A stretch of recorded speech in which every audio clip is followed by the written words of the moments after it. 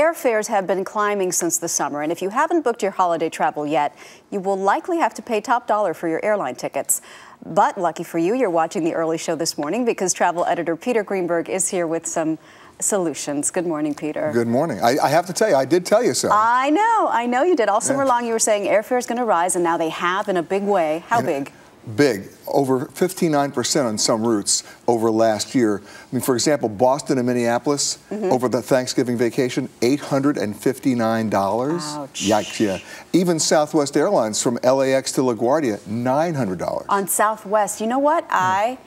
Even though you told me so, waited a little bit longer than I should have to book my Christmas tickets. Right. And I said, you know what, I'll try JetBlue because it's a discount airline and it was no cheaper. So not even the discount airlines It's anymore. the law of supply and demand. If the seats are filling up, they're going to adjust the prices accordingly. What are some other things that are contributing to the rise? Well, first of all, you got fewer planes, fewer seats, fewer flights. There's your capacity issue. But there are some ways around this if you want to be flexible without having to be a contortionist. Okay, for example, if maybe you leave on a different date, I tried fussing with the date and that didn't I'll give help. you an example. If anybody leaves on the 24th of November, they have no sympathy for me because that's why they made the movie Planes, Trains, and Automobiles for that day alone. But if you want to go on the 24th and come back on the 28th, as an example, the cheapest fare I could find on Delta Airlines was like $467 between LAX and New York. But on JetBlue, if you left on the 23rd and came back on the 30th, it goes down to like $279. Yeah, I bet you had to leave like at 6 in the morning, though. No, just it's a different day will make a difference, yeah. Okay, good. Yeah. What about a different airport?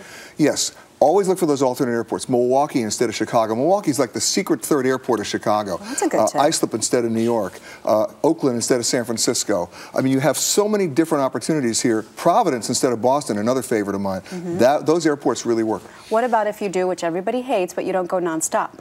You forego the nonstop route. You can get some deals on the one-stops, but keep in mind that the airlines give you connecting times that are officially legal, but they're really suicidal. If they tell you that there's a connecting time of 40 minutes over the holiday period, you know what? You missed that connection flight since all the other flights are full. You're not leaving on that middle flight. You're spending the night in another airport. So risky, give yourself at least 90-minute connect time or don't book that flight. All right. That's a little bit too risky. So if maybe you just can't afford the airfare, is there another way to get to Grandma's house? There is. Believe it or not, a lot of alternatives are on the train. For example, if you want to go between New York and Chicago, the cheapest fare we could find is like $579. But if you take the train, guess what? $172. Oh. Right? And it's an overnight train. Is that It's an 18-hour trip, but you know what? You don't have to take your shoes off. You can plug your computer in. It's not a bad deal. Yeah, trains are very nice Not a bad deal. What about the bus? Right, and well, the bus is cool too because if you want to go between, let's say, Chicago and St. Louis, that's an expensive airfare, like $241. But the actual bus trip, $56. That's great. So we've talked planes, trains, automobiles. What about you can drive? Yes, you can. But you know what? You got to book those ahead too because the rental car fleets have been reduced as well. They took their cue from the airlines. Less capacity means higher fares. All right, Peter. Thank you so much. At least you gave us some relief, even though we didn't listen to you. It's all strategy.